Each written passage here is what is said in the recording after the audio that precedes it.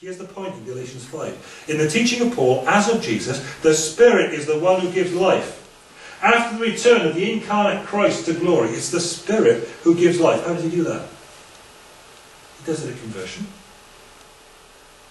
He convinces an individual of sin and righteousness and the judgment that is to come, which leads people to seek the Lord. He doesn't convince of the philosophical emptiness of atheism, or the importance of believing in creationism. Oh, I'm sure he does. But those are not the primary things. He convinces of sin, and of righteousness, and of the judgment that's coming, and brings people to life.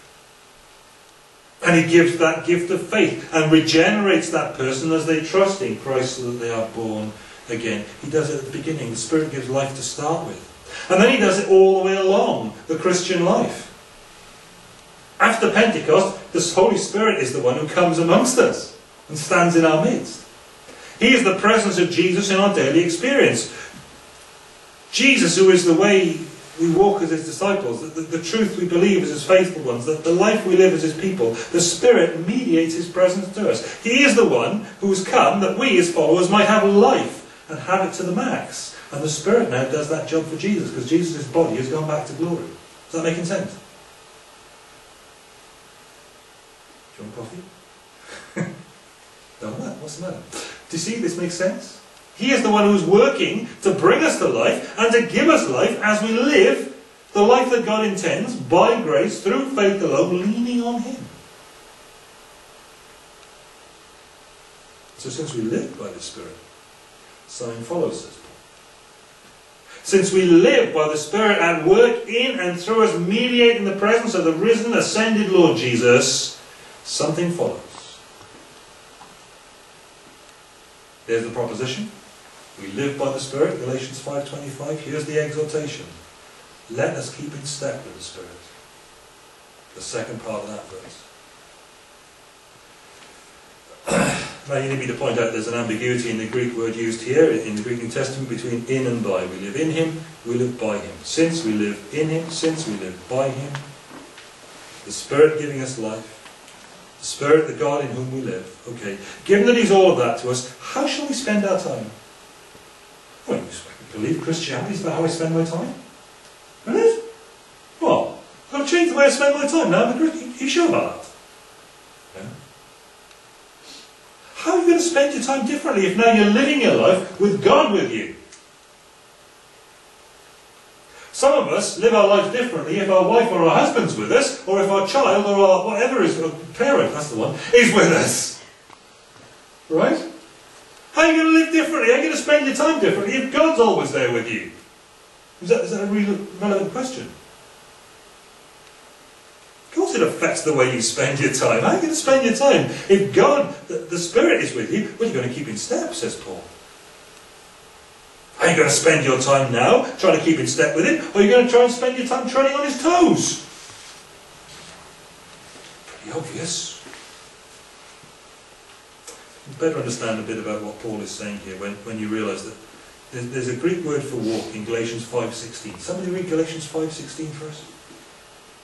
So I say, live by the Spirit, and you will not gratify the desires of the sinful nature.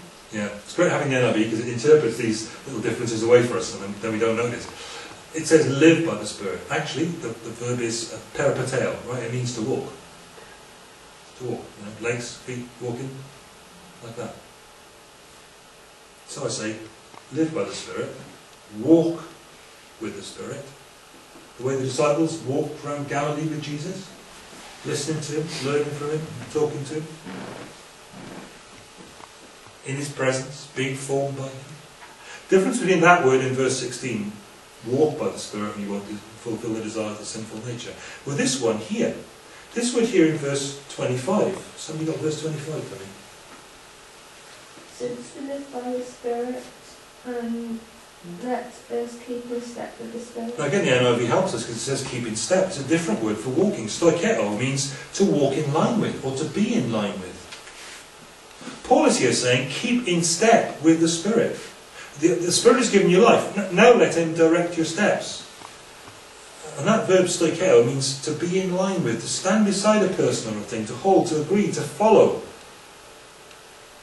And it's the habitual practice in the way the grammar works out. Here's how it looks. I thought I'd do a bit of Greek on the screen for you because I have it in colour. And it makes a point. See the point? The red bits are the if-then statement. If that, then this. Does that make sense? So the red bits are the if-then statement. And then the green bits on the end, live and walk. Yeah? And then pneumati, spirits in the middle. Since live by the Spirit do we, by the Spirit, even, let us keep in step. That's how it works out. It's all about the Spirit. We live in the Spirit, walk in the Spirit. Now there's no doubt in Paul's voice. He is accepting they're Christians, and this therefore follows for them. Keeping in step. Bit of background. In ancient history, the most powerful, the most efficient, the most developed empires developed ways of moving organised units of troops from one place to another on the battlefield, without getting individuals mixed up with other units.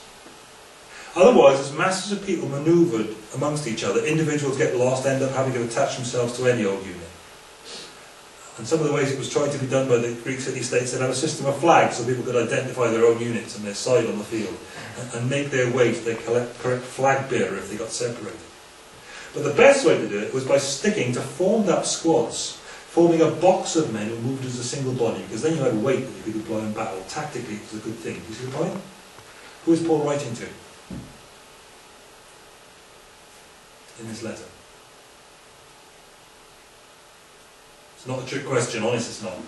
Galatians were what? A bunch of Celts. Thank you for that. A bunch of Celts. And you've all seen the film, haven't you? Celts. And you've seen how they fight in battle. It's every man for himself, isn't it? If you've seen the film, you know. It's every man for himself. The way Celts did battle was, woad and stuff, right? Spear in your hand, or pitchfork or something, I don't know. And they were coming up against organised discipline. Axe and a sword.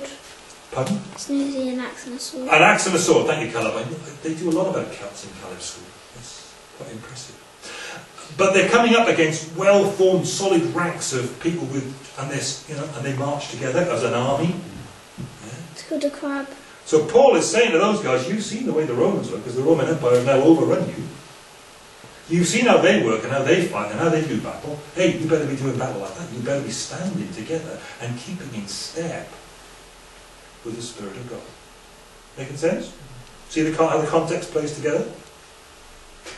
Overall, that meant command systems were effective, men stayed together, they could be commanded as units. And Josephus, first century Jewish historian, he testifies to the superiority of Roman discipline, Roman battle plans, part of the discipline, an ordered method of moving formed up squads from one place to the other. You've got to keep in step. And that discipline not only enables tactical man management, it gives you a superior fighting army. Now, I read all sorts of things for you in the preparation of these sermons, you know that. I read all sorts of tosh, and I also read some interesting things. And on this occasion, I've actually gone to the military drill book. You know how big the military drill book is? Stupid thing. It's huge. Huge thing. Very bulky book. And in the preamble to the military drill book, it says, "It is confidently asserted that the foundation of discipline in battle is based on drill." And this has been proven again and again. Apparently Robert Graves, the war poet, said there are three types of troops: those with guts who could not drill, those good at drill but with no guts, and those who had guts and could drill well. And these last fought best of all. It would seem to be really important. So what happens then? Back to my days in school, back to my days with the combined cadet force. Can you imagine? What a fine band of brothers, not. In military practice, a squad forms up on the square. They form up to march, they space themselves out, and when they've done that, they've got particular people to keep an eye on. Did you realise that? The way we were taught it was, you're going to march in line, you're going to march in time, and you keep in line by keeping an eye on the person to your left. He's the marker. And at the end of each rank, as you're formed up, the guy on the left is the marker for that rank. And the guy who's really important is the guy at the front, on the left-hand side, everybody ends up watching him eventually. You keep your eye on that guy. That's the way we were taught it. Crucial people. Watching to your front, keeping in step, keeping in line with the man in front, but the absolutely crucial man is at the left-hand end of the front rank. Because he's only got his own wit and cunning, maybe, just maybe, a drill sergeant in front of him, maybe a CSM, to take his step from. And the point is, this little black battle group, this platoon or whatever it is going to stick together and move together, maintaining unity and maintaining command and maintaining operational effectiveness. Each member of that unit needs to be watching and working to keep in step with the marker. And the marker for the people of God is the Spirit of God. Keep in step with the Spirit. Is that making sense? So the point of drill, keeping in step, keeping in line, was to be able to give cohesion to large groups of people. They're splitting up and scattering in Galatia because of this distracting teaching. To be able to move together and to discipline action.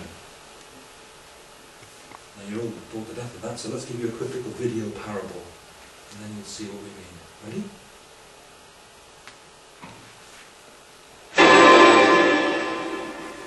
Don't stand there, Corbin! Oh, you've never seen your handicap before! Now, and then I'm going to do, knock it up and down the square! That is, unless any of you got anything better to do. Well, anyone got anything they'd rather be doing than marching up and down the square? Yes, Atkinson. What would you rather be doing, Atkinson? Well, to be quite honest, Sarge, I'd rather be at home with the wife and kids. Would you now? Yes, Sarge. Right, off you go. Now, everybody else happy with my little plan of marching up and down the square? Got a book I'd quite like to read. Right, you're going to read your book then. Now, everybody else quite content to join in with my little scheme of marching up and down the square? Sarge? Yes, Wycliffe, what is it? Well, I'm learning the piano. Yeah, the piano! Yes, Sarge. And I suppose you want to go practice, eh? Marching up and down the square, not good enough for you, eh? Well, Right, off you go! Now, what about the rest of you? Rather be at the pictures, I suppose. All right, off you go! Bloody army, I don't know where it's coming to. Right, time to make a marching up and down the square. Yes, right. Democracy and humanitarianism have always been trademarks of the British Army. Rubbish! Okay. Okay. Do you see the point? No. Keeping together and marching to command is an important matter for the kingdom of God. You've got to keep your eye on your marker and give yourself to the task of keeping in step with the Spirit, rather than being distracted by all the other things that go around that seem good enough in themselves, but they're not the fundamental task for the people of God. Paul says, keep in step with the Spirit. How do you do that? Very quickly. Look and listen. 2 hours. Look and listen. If you're going to keep in step with the one who functions as your company sergeant major, you're going to have to keep your eyes pretty fixed on that marker on the left-hand side. And you're going to have to keep your ears pretty much attentive to what he's saying. Isn't that right? It's not complicated. How on earth does that work out in life? Well, you know, if you're not listening for the word of command, in that sort of setting, when people are marching and moving, you're worse than useless. You're a liability. And you're useless in God's church and the armies of the Lord, if you like, if you're not listening out daily to his word, because what he will do is that you will cause all sorts of chaos. If you're not listening out for the word of command, and I've seen this happen more than once with lads marching up and down a square. Somebody doesn't listen to the word of command, but gets their left and their right wrong or whatever, and what you end up with is called a pile-up. Can you imagine? It's really funny, but it's not funny in the Church of God. It's not funny when it happens here. So we listen out for where he speaks, and where he speaks most clearly is in his word. You listen to his word. More than that, you hear your brethren's ministry to you. You don't just have a cup of tea afterwards for a lark. This is where we share our lives together and we learn from one another. Paul talks about in Colossians 3:16 about letting the word of Christ dwell in you richly, as you teach and admonish one another with all wisdom, and as you sing psalms, hymns and spiritual songs with gratitude in your hearts to God. There's an edification, there's a listening to the voice of God going on in fellowship. When he speaks, when it's quiet to your heart. How important it is to take those times when you can actually just stop. You've just got to do this. You're not too busy to do this. Stop and actually listen for what's being said. Elijah was in that position, wasn't he? When did Elijah hear the voice of God? It was when he had that time quiet and heard the still, small voice of calm.